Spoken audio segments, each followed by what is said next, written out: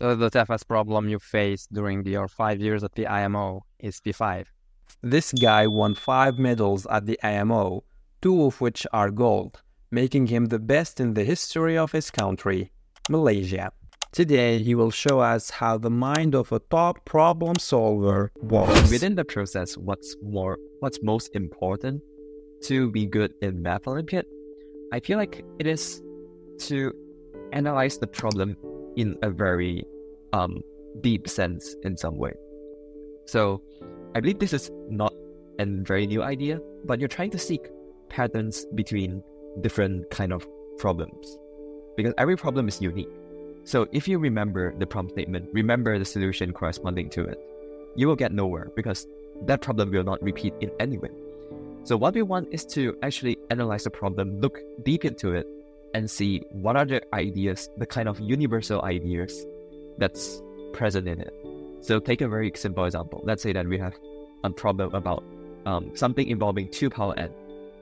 So people who know who did a lot of Math Olympiad would recognize that there is a very high probability, not certainty, but a very high probability that it's involving some kind of induction that goes from like 2 to 4 to 8 to 16 and so on. So those are some intuitions or some patterns you want to see within the Math Olympiad problems, and to allow you to solve a brand new problem when you see it. Are you saying that we need to have kind of triggers that when you see this, you should think of this? I would certainly agree on that viewpoint. So it's like you want to seek for cues. Sometimes it's very direct. So for example, the 2 power n is the most direct one. You see a 2 power n, a concrete one, and then you say induction. But some of the times, you look at the problem in general, you have a vague sense that this is gonna be pigeonhole principle, for example. And those are stuff that's a little bit harder to point out exactly.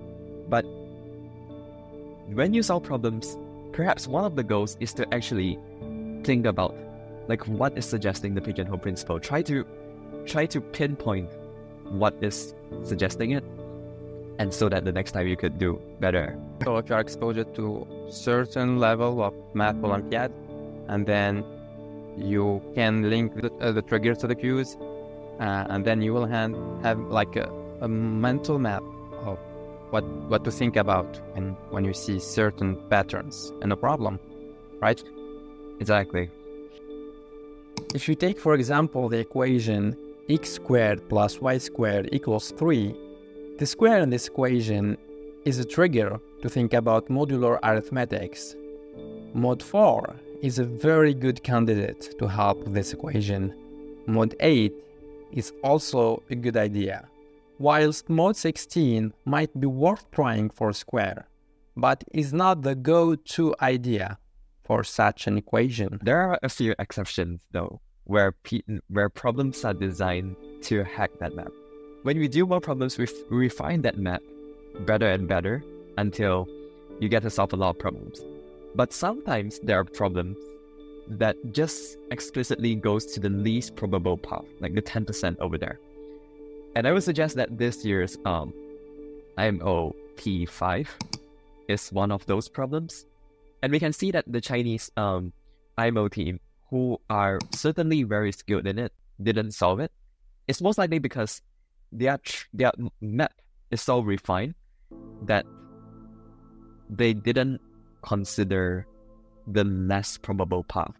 Whereas for beginner students, in some way, like I talk to my friends, they don't have experience in Math Olympiad, but they could solve it very quickly. It's because that their map wasn't very refined, and so it wasn't the correct path wasn't a very low probability path. Whereas in the Chinese, whereas in some of even my case as well, I assigned that kind of path like with a too low probability and didn't consider it at all. You also did solve it this year, so was it like this idea of going through, maybe you tried the most probable path and then realized, let's try the other way? Is that the thing is, IMO P5, throughout my 5 year of history, it's the problem that I spent the longest time to solve. 3.5 hours of my time, and I didn't have any time for P6. And unfortunately, I also fell into that trap where I went to the most probable path and go down the deep rabbit hole, binary search, log2n, all those stuff that I believe a lot of people has tried as well. It was in the last half an hour where I realized that if it's really this deep, I'm not going to get it. So I might as well try a path that allows me to write it up within 30 minutes. And I found the solution there, where the answer is 3. So it was a little bit of luck that's going on. So the toughest problem you faced during your 5 years at the IMO is P5. In terms of time, yes. Makes sense, 5 years on P5. What an ending.